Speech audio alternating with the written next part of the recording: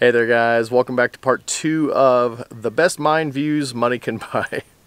No, this is just going to be part 2 of the fuel storage box project, my little redneck contraption to store fuel and flammables. And anyway, I'm going to show you some of the changes I made based on suggestions that you guys gave me.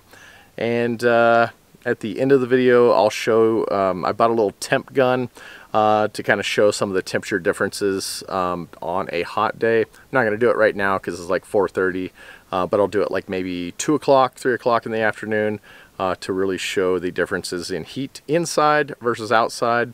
And you can probably already see the first things we're going to talk about: little vents and I guess a false roof to provide a little airspace. So let's get to the changes, and then I don't know, wrap it up at the end. So probably one of the most common questions you guys asked had to do with the metal roofing and whether it was going to get so hot with the sun beating down on it that it would heat everything up inside, kind of creating like an oven. So my solution to that was to create a false roof. You'll see it is raised up about 3 inches above the original roof, and I just added a couple boards and laid some extra scrap roofing on top so that it creates a almost like a thermal space inside where it shades the roof down below. It's getting towards the afternoon, so obviously it's not shading here, but this roofing on top covers about 75% the length of this, and I figure it will do pretty good to help keep the sun from beating down. And if you take your hand and place it underneath the shaded side, it's got to be probably 30 degrees difference from the surface of this temperature versus the shaded side underneath it. So that's pretty much it. It's nothing real scientific, it's just a little bit of common sense. The next most common question you guys had was related to ventilation. If the box would allow enough ventilation for any fumes that may come out of the gas cans to basically be able to get outside and they wouldn't become trapped in there with all of the heat. Well, the simple solution to that was to switch out one of the 88 cinder blocks that are 8 inches by 16 inches for a half block. It's essentially just an 8 by 8 by 8. And then I got these vents from Home Depot. These come in an 8 inch by 16 inch length, and I simply just bent them in half, bent them on a 90, so the other side lays on top of this, and then this side just kind of hangs down to keep rats or mice or anything from getting in. And I have one on the other side that allows a little bit of pass-through ventilation. Our predominant winds come from this direction, so I figure there's always a little bit of ventilation that's going to clear everything out, and if any heat does build up, it'll allow that heat to vent off. One other thing, these little corrugations, all of these are essentially little micro vents as well.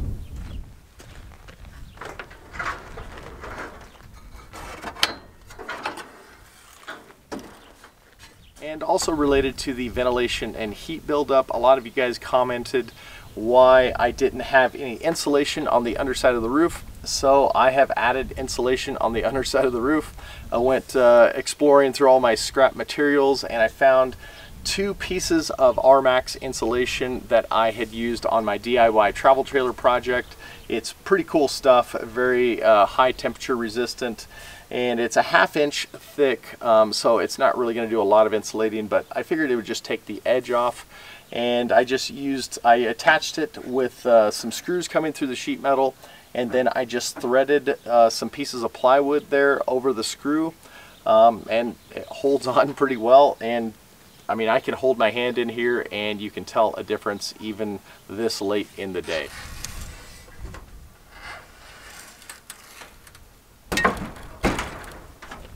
And moving on from the insulation, a lot of you guys had commented on this little roof hold open or kickstand, whatever you want to call it, that I ought to have some sort of little notch in there. So I grabbed my saw and added a notch. That way it won't wiggle out one way or another and give me a really bad day. Another comment that came up quite often in the comments had to do with filling these cinder blocks with earth. And as you've probably seen through the various clips, I have done this. and it makes quite a bit of a difference. The reason I didn't do it in the first version was quite simply just laziness. I didn't want to fill them with the dirt, but it makes quite a difference, and I think when I do the temperatures at the end, I think you'll see how much of a difference. Even right now, I can put my hand on the inside of the block versus the outside, and it's quite a contrast, especially on a sun-bearing side. So anyway, that's a suggestion, another one that I put into action. You want to show that on here? Let's just show it on the camera. Okay, hold it right in front.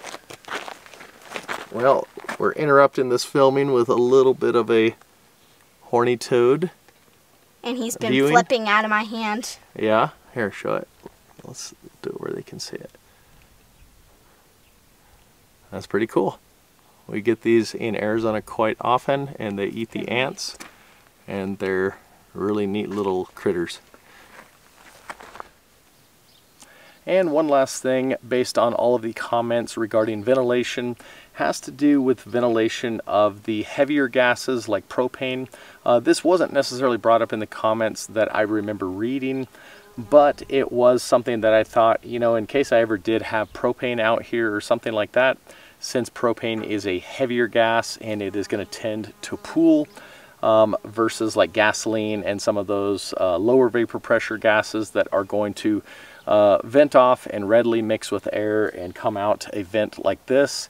I figured I would just use the time to dig a little mini trench, and I just got some scrap pieces of PVC that I had on hand, and I'll show you a clip of it inside where it just it has an opening, and it will go through the pipe, go through there, and eventually go out there. Ideally, it would be nice to be to run it down the hill to where I didn't have it go in an elbow, down and up an elbow, but I figured this was better than nothing, and I just quite frankly didn't feel like trenching probably about 20 or 30 feet until I got to an area where I could just have that pipe coming directly out, and then I've just got a screened cap on that just to keep rodents from getting in. Well, it's a bit of a breezy day, but it is about 2 o'clock and the outside temperature is about 92 degrees. And I'm going to scan the outside of the fuel storage box with this little infrared thermometer on the blocks, roofing, and then on the inside of the blocks as well as the gas cans, so you can see kind of the difference in temperatures.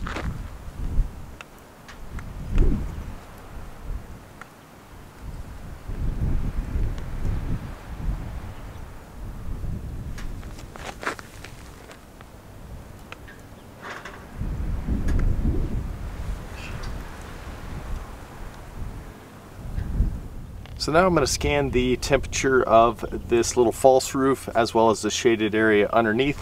Underneath here I think is a pretty accurate temperature, but for some reason when it scans on this shiny metal it actually shows a lower number. I don't know if that's just an error with this little cheap thermometer or not, but anyway, I'll show you now. This is probably more accurate. This, I don't know why. Maybe one of you guys can tell me why.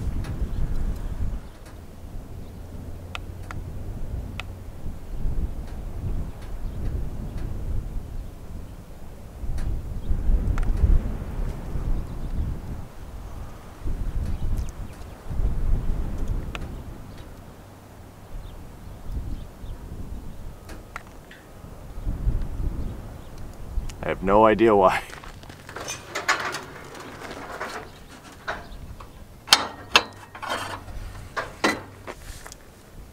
So now I'm going to scan the blocks on the inside of the box so you can see the temperature difference, and then I'll scan some of the gas cans. So that's showing 70.6, 70.3, and we'll do some of the gas cans now. 72, 71, 70.4, and I will put lower in the screen what our low temperature last night was, because you can see it's obviously holding coolness in here. And then on this side of the wall, It's about the same, 70, 71.1. And then these cans that are closer to the roof of the box, that is 77. And that is 79. That looks like it had an 82 and a half at some point. And I'll also take a quick look at the insulation. That is showing about 82, 81 degrees. And we'll check this side. That side is showing 81 degrees, so it seems like it's a pretty good stratification of the thermals going from up to down. And I might as well scan the ground.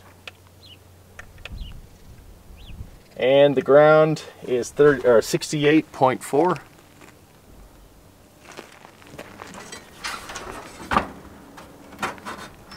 So I'm not quite sure what was happening with that shiny metal, but I'll try to look for something else that's metal that's laying on the ground to give you an idea of what the metal temperature is.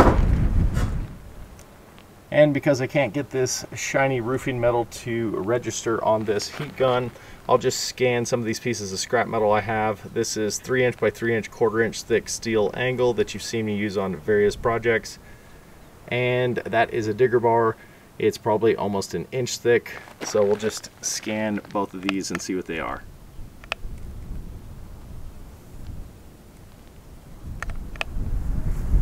$124, and this one's thicker, so it may not have completely heated up yet. 119, 18. Alright, so that roofing metal probably might be thereabouts in that range. Alright guys, well I think that's pretty much going to do it for this video.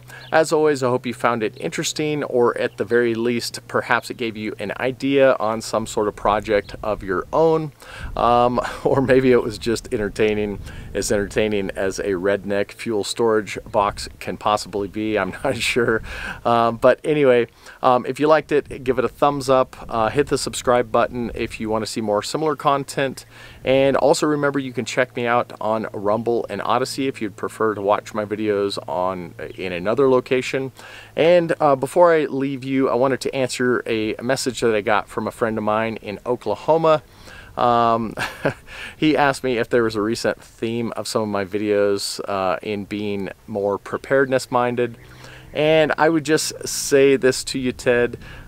Pretty much all of my videos, if you scratch a little bit beneath the surface, you'll find there's a common theme of self-reliance and becoming more capable, learning skills, and just kind of creating that self-satisfaction and the life you want to live. So that's always kind of in my videos.